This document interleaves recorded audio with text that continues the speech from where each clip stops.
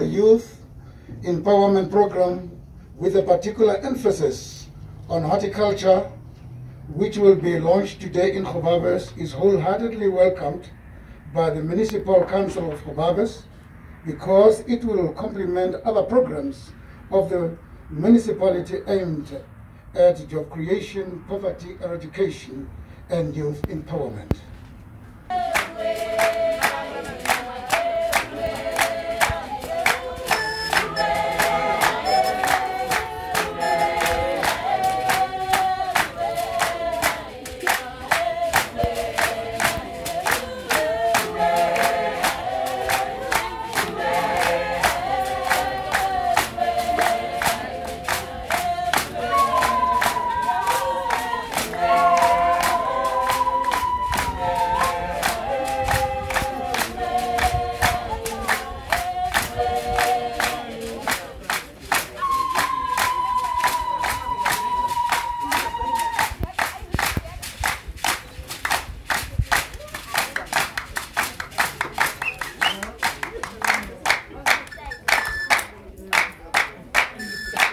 And privilege to introduce the direct beneficiaries of this green scheme.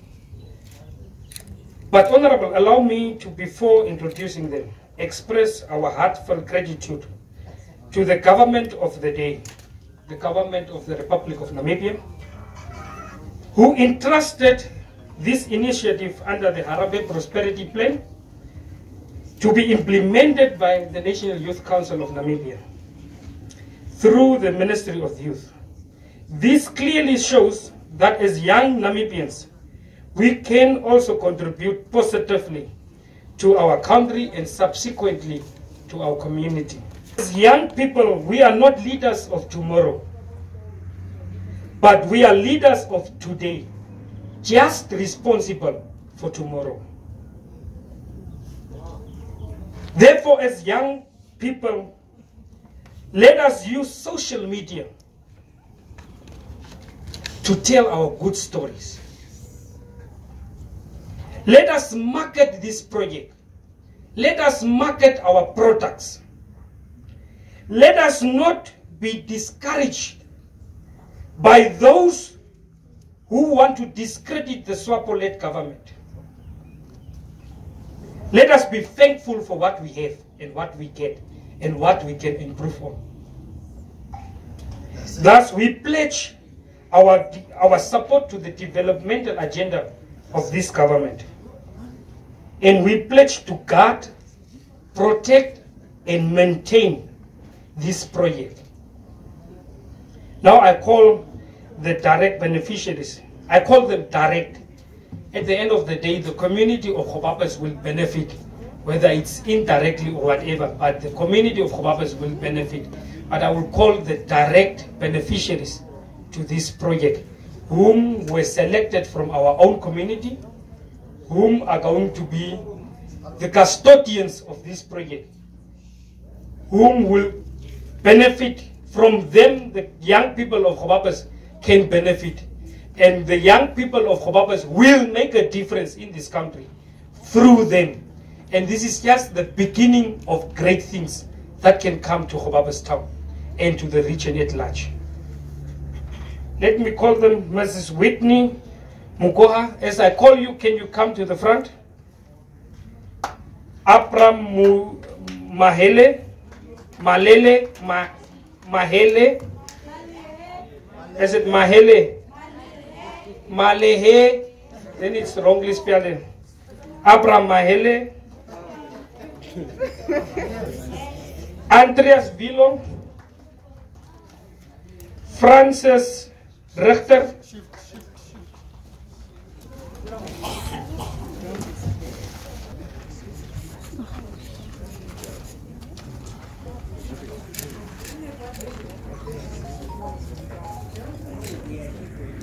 Clarence Goeieman, Theodora Peterson, and Franz Twakosef.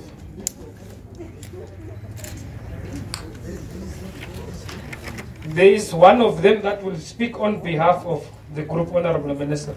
So I'll give them the opportunity to do that now. through the director. I thank you.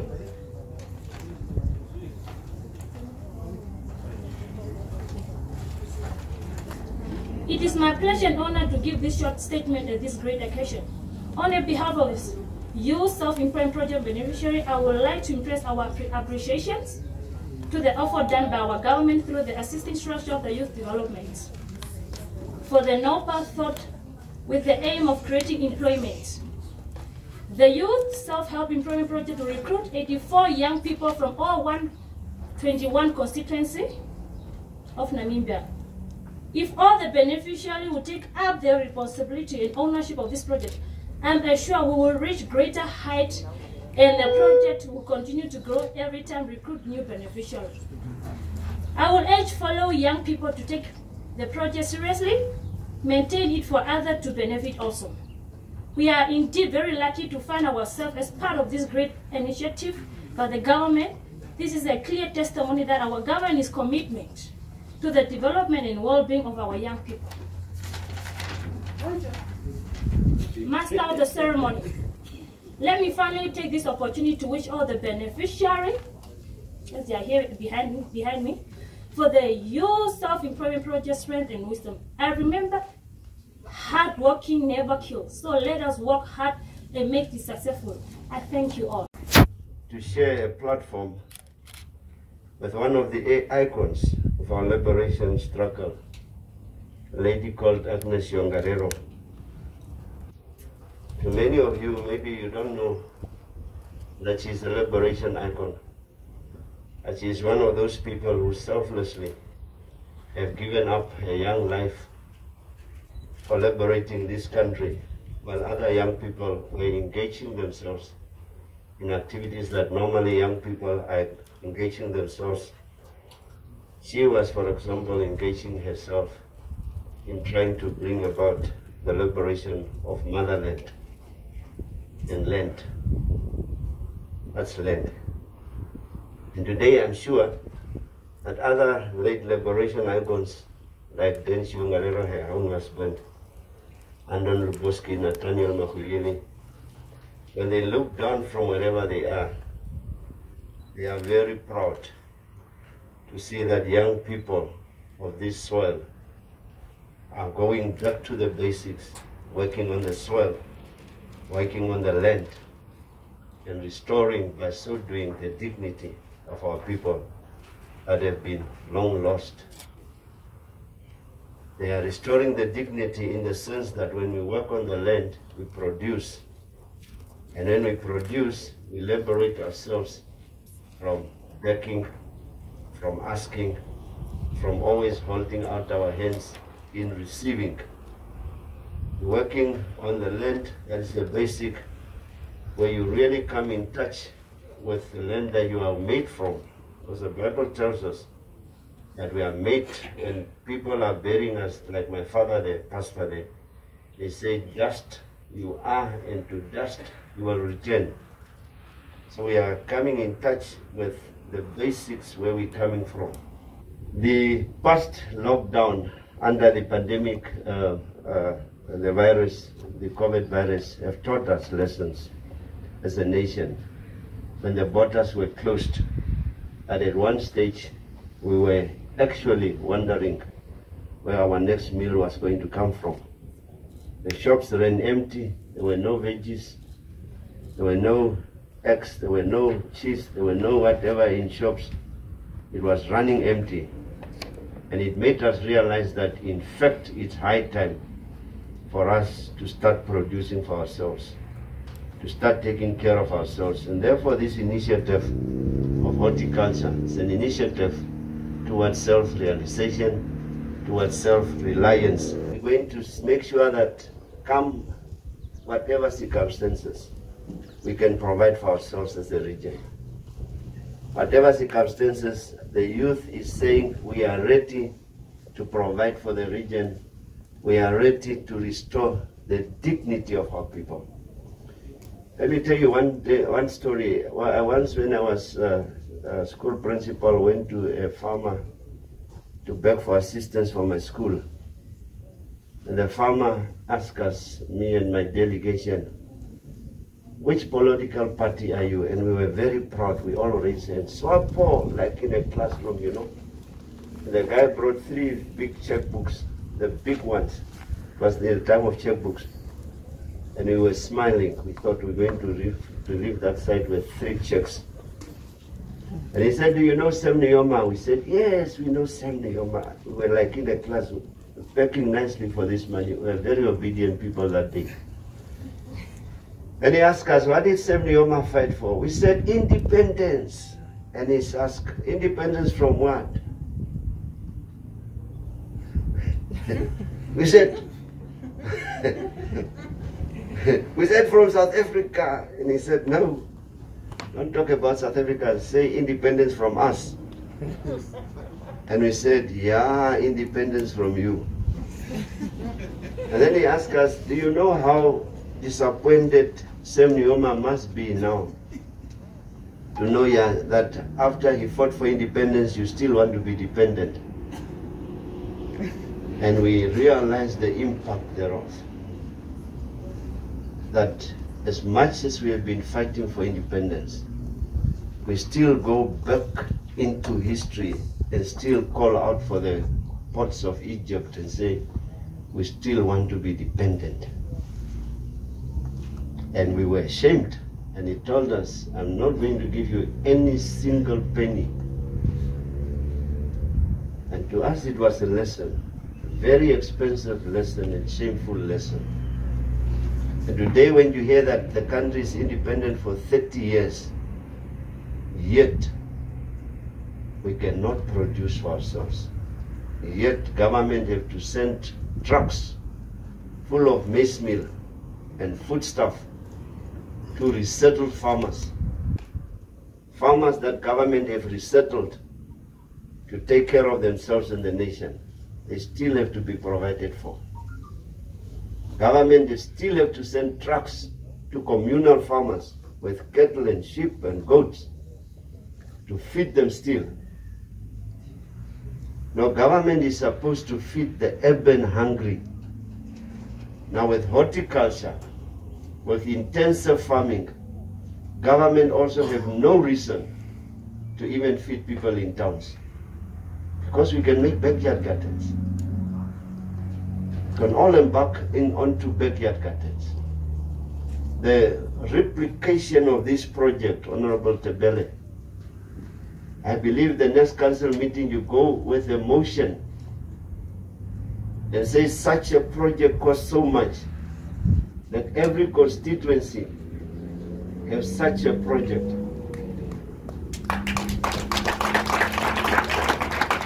That's a challenge, Honorable Tebele. It's a challenge that we must take seriously. Because this is only but one. But if we replicate it in every one of our constituencies, when it comes to providing for the food bank, we can provide for our own food bank. In every constituency, there must be a food bank where produce are produced. Gobabis municipality must have in every locality, even smaller ones, and backyard gardens where people can take care of their own food needs, so that we don't hide behind excuses. We are hungry, the truck did not come. Those maize meal that government is giving, the meals must come from our backyard gardens, providing them to whoever the miller, so that we have then maize. Even if you eat the meal, you're already eating maize. We all just don't realize this. You will hear people say, I don't eat maize, but he's eating mealies. Mealies is maize. So we must replicate this, honorable members, community members. You don't need a lot of water to do this. We have seen this thing being done in those black bags and in pot plants where you don't need a lot of water. And we must replicate it. And I'm happy that amongst the trainees, there is one young man that we took from the streets, the Ministry of Gender. and that we took to Plessis Plus, Honorable Minister. And we really want Plessis Plus, Comrade Minister. The office of the governor is having the incubation hub, and we want to do acro incubation. We want to plant tomatoes there and take those tomatoes and turn them into tomato paste and so on and so on and so on. And do value addition. We want to do value addition. We want to make sure that we come up with startup businesses of young people. The incubation hub must incubate startups in agro processing. And then we have the incubation hub there in town that will soon be running. We have started with meat production, training in meat produce. The 5th of October, we're going to start with another training that will be sponsored by MakerSafe. Those people will be trained, they will be trained physically, start cutting meat, start making polonies, so that we have startup businesses. Startup business of another type of nature.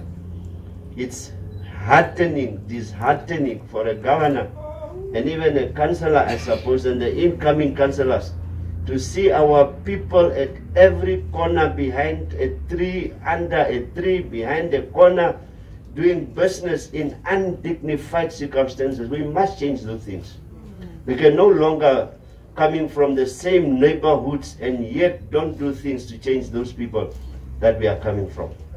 So the young man that I spoke about, we took him from the streets of Windhoek and Gobabis, and he says Plessis Plus. Now he's undergoing this. I want us to pay special attention to these 6 people, and particularly him, to bring a message of hope forth, that nothing is lost. We should never give up on human potential. We should never write off anyone. And we should make sure that that boy becomes a role model, a beautiful story to be told. A beautiful story to be told. We must nurture him together with the other 6, together with the others. Dreaming is free and it's for everyone. But doing is not for everyone. The government that I'm talking about is a government of not dreams and talks, but a government of delivering. And we can see with the horticulture that we are busy delivering, and we are committed to deliver. So when we said we can deliver, take the track records of government and believe in it. It's only unfortunate that sometimes we reverse the gains of government. The one who does not need still come and stand in the queue and say, I'm hungry, while you still have. We should also become selfless and let the next person come in queue who really needs it.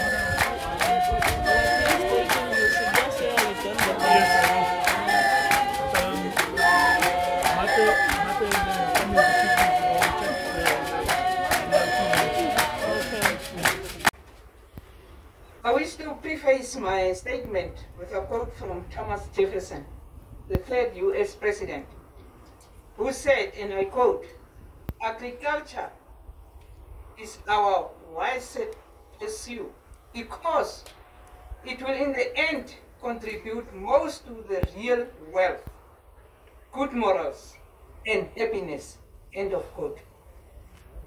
We know, all of us, how the unemployment rate is in our country. We know it, especially the youth. Youth are the people who suffer the most. The youth are the people who will go to bed hungry. We know all those things. We know the percentages. I'm not going to repeat those things. But we've got, as a government, we've got a strategy. And the strategy is to develop and harness this human resource capacity to contribute towards employment creation and self-employment driven economy for the people, the youth. You know, if you are hungry, and I said it yesterday and I'll repeat it again, if you're hungry, you don't stand tall. You go and lie down because you don't have any energy. You are hungry. But when you have been fed and your stomach is full and you have got enough energy, that's the time you now get up and want to do other things, isn't it?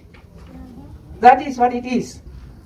The objective of this project, the self-employment project, particularly horticulture, that we are launching today, is to increase the skills, productivity, and income potential of today and tomorrow's out of the school youth.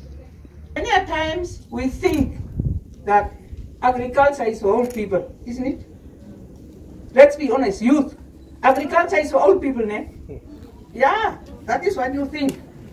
Agriculture, you must always be in the offices, but the old people must produce the food so that you can eat.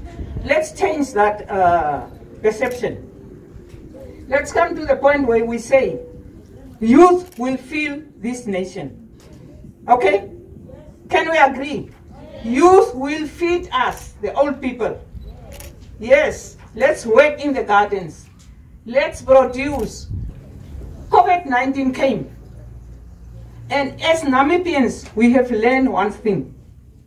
And that is everything we have been importing. All those things we have been importing from other places, like the governor said, was locked out. It might happen again. It might happen again. So let's start and think about projects for ourselves. Now we are starting with horticulture. We can plant tomatoes, carrots, mealies, potatoes, you name it, and we can eat.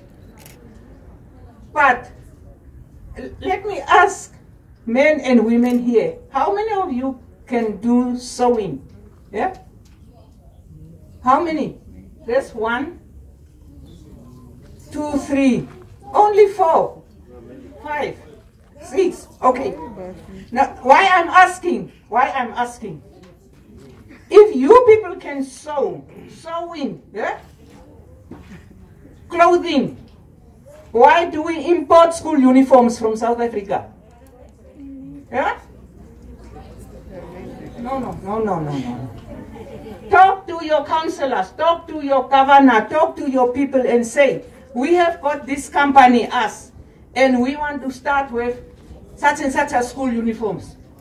And we expand, isn't it? Why can't we do it? Why do we wait for South Africa to give us school uniforms? Is it necessary? No. Now, unfortunately, as Namibians, we are too much dependent on other countries to feed us, to clothe us, to whatever. Let's change, please.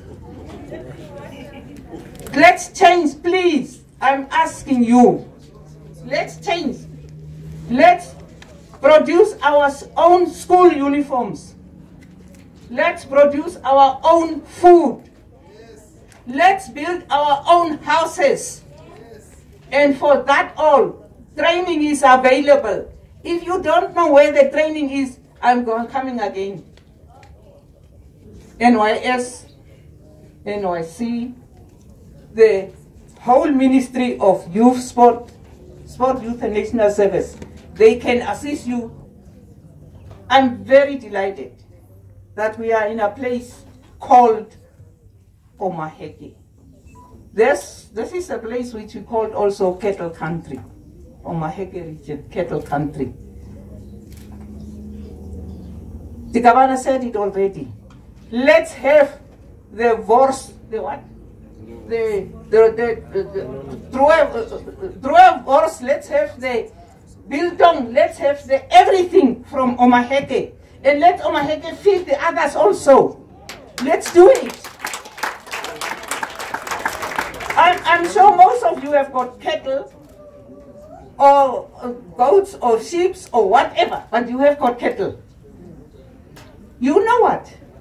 If we can work properly, nicely together, the skin of that cattle, the skin of the cattle you slaughter, and we eat the meat, what do you do with the skin? What do we do with the skin? We can do many things. Tell me which article. Hey, listen. That's why we are always begging, because we don't listen. Tell me which article and which constitution and which legal thing is written, school shoes must be black. Where is it? Where is it written? Why can't it be from the skins of the cattle we are slaughtering? Where is it written? We like copying from other countries where we can do our own things. There are people who manufacture shoes from the skins of the boke or cattle or whatever. We can do it. Why must we always rely on others? Please, young people, I'm talking to you. Listen to me. Listen to me. There are projects for you. There are things out there for you where you can clothe yourself, your whole family, the whole Omaheke region. And when you clothe other people, it means it's income for you. It's wealth. You can become billionaires. If you can just think properly, you can become billionaires. Means a lot of money you can have. Let's think out of the box, young people, please. Today, we are going to launch horticulture project. I want to launch the other project in December, and another one in February, and another one in May. But somebody must think out of the box and go to the leadership of Omaheke at all levels and ask, help us. We want to produce t-shirts. We want to start with whatever the thing is. And you will be assisted. And when you are assisted, you'll be having something in your pocket for yourself, for your siblings, mother, father, uncle, family, and the greater nation of Omaheke. And at the end, if Omaheke starts, I know Namibians will like copying.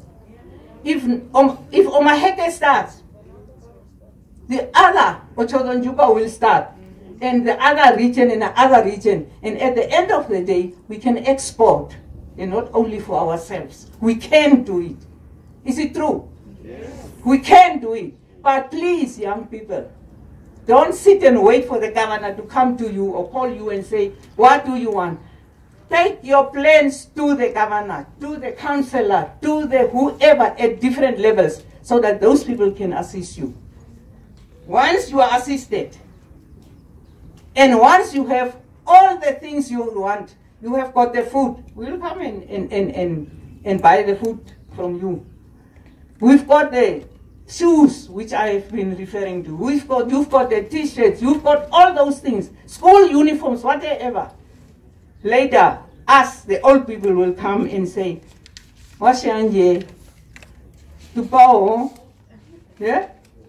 We'll come and ask from you at the moment you are asking from us. But the days will come if you are bright and fast and out of the box thinker. We will come and we will come and beg from you and say, Ntupao, at the corners. And then you will say, no, I've got enough. Where you are coming from, I'll give you. Please, young people, all I want to say is, this is one project, but I want more and more projects from you. And I want you to, as young people, we are saying you are the leaders of today.